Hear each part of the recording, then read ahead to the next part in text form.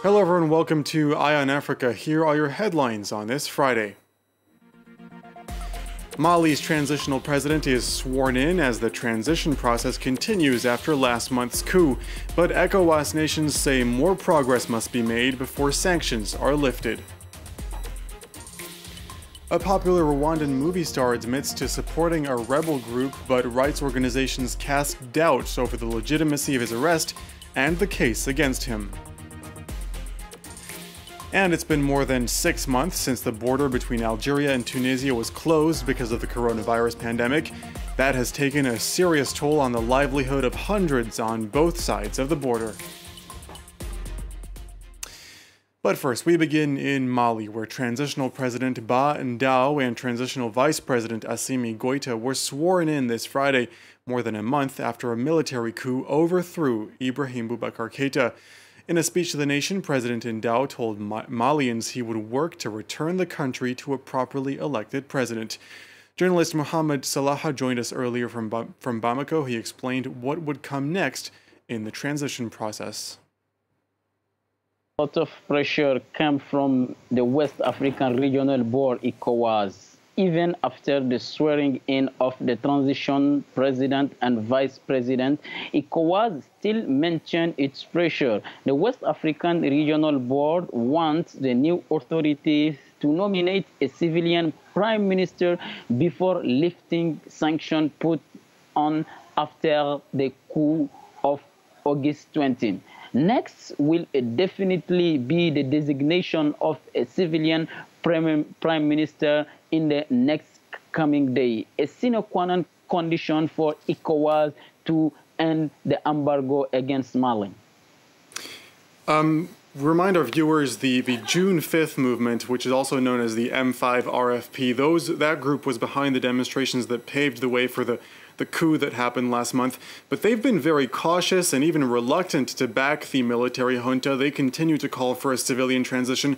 How are they currently involved in the transition, in the inauguration that happened today and the transition in the next few days and weeks? It's true that junta and M5 RFP both agreed that they are the two key actors of change, but over the time, their paths are moving apart. The movement of June 5 have rejected the charter of the transition issued after the national consultation. They opposed the procedure for the appointment of the president and vice president of the transition. Those different positions within the movement have created division and frustration. However, tractations are still on for the designation of the prime minister. M5 RFP would even have provided names for the junta.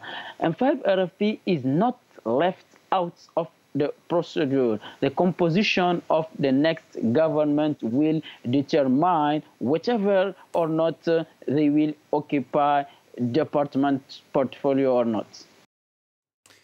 To Rwanda now. Paul Rusesabagina, the man portrayed as a hero in the movie Hotel Rwanda, admitted in court this Friday that he had backed the National Liberation Front, a rebel group, but he denied any involvement in any violence or killings. The 66-year-old had lived outside of Rwanda for almost 25 years, but suddenly reappeared in handcuffs in the country last month. Human Rights Watch says Rusesabagina was, quote, forcibly disappeared. France 24's Mukelwa Shlachwayo has more. Paul Rusesabagina was known as a hero who saved more than 1,000 people during Rwanda's genocide in 1994. Now he faces 13 charges that include terrorism, the financing and founding of an armed group. Today he appeared before court in Kigali to appeal a ruling that had denied him bail just last week. Paul Rusesabagina today said that he had indeed helped to form the National Liberation Front, also known as the FLN. This group has also admitted or taken responsibility for a series of attacks in Rwanda. Rusesabagina said the formation of the FLN was meant to be an armed group of the opposition and not a terror group. He also said that his role within the group was just one of diplomacy. Opposition members we spoke to who are living in exile at the moment say that it's possible that Paul Rusesabagina made these statements under duress. They say that the track record of the Rwandan government reveals that they often force false statements out of political prisoners.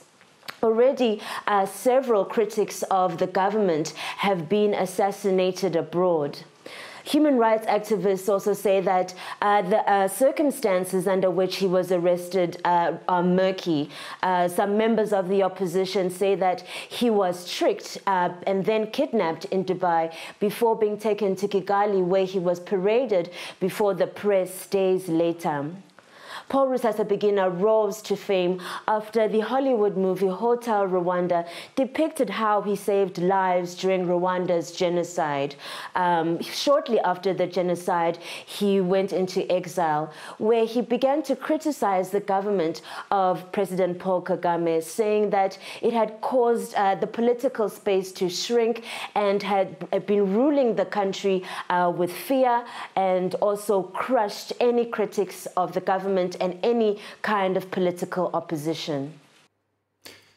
The coronavirus pandemic has had severe consequences on health and business around the world, and that includes towns along the Tunisian-Algerian border.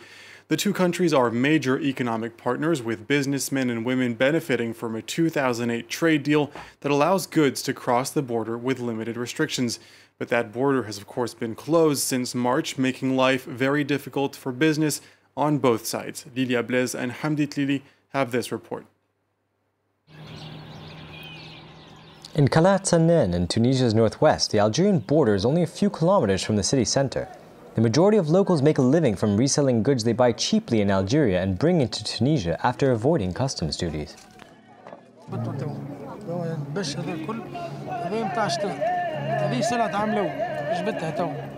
بالنسبة للصيف وكاشتات تو باش نهبطوا سلعة جديدة مثلا كبابط ونهبطوا سلعة أخرى وكذا باش نخدموا على روحنا تابين تو عندنا الحد مسكر نستنوا وقت يحل. Many families have been affected by the border closure. فهي بكل سرعة تتزايد وعندي أخوتي فهي 4 أولاد ال4 يخدموا على الحد توا حابسين يخدموا مزوت على الحد حبس قلت المزوت كانت العباد الكل. Further north, the city of Tabarka nestles between the sea and the mountains. Last year, it welcomed nearly 1 million Algerian tourists. Hotels depend on these clients. L'année dernière ou les années qui ont précédé, donc il y avait de la clientèle qui venait même après l'été, puisqu'il y a le week-end de prolongé, donc ils viennent en Tunisie, donc soit pour des courts séjours ou des longs séjours. Donc le tourisme national, il a perdu une grande partie de sa clientèle. Trade between the two countries has decreased. In Tunis, this Tunisian-Algerian shoe factory had to reduce its workforce because it could not export enough of its footwear. Normalement, il y a une personne qui travaille ici et on était obligé de réduire le nombre. On a dû garder la marchandise ici, on ne l'a pas exportée, ce qui a influé un peu sur notre chiffre d'affaires. Tunisia is worried about the repercussions of this extended closing of its borders. It's already suffering from the loss of trade with neighboring Libya after armed conflict erupted there in 2011. Finally tonight, more than 600,000 people have been forced to flee their homes in South Sudan over the past 2 months after weeks of torrential rains. Those rains were so heavy they caused the river Nile to burst its banks. So far, 124 people have died. Laurent Bersacher has more. A country underwater. As deadly floods continue to sweep through South Sudan, refugees flock daily to this makeshift camp north of the capital. Since arriving, many say they've been left to their own devices.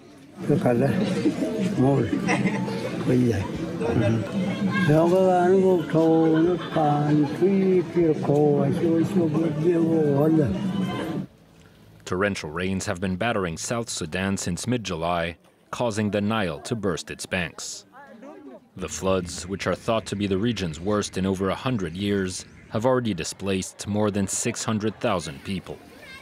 They've also damaged much of the country's infrastructure, including roads and airports, further impacting the already complex delivery of humanitarian aid.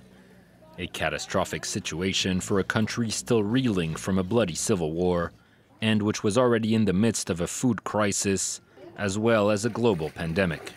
They were already having challenge actually meeting the food need in those countries.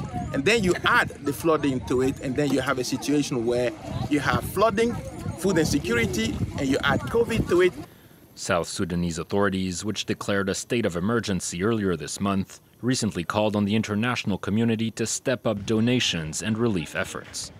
According to the UN, the floods have left the country in need of an additional $40 million by the end of the year. Well, that wraps up this edition of Eye on Africa. Thank you very much for watching. The news continues on France 24 right after this.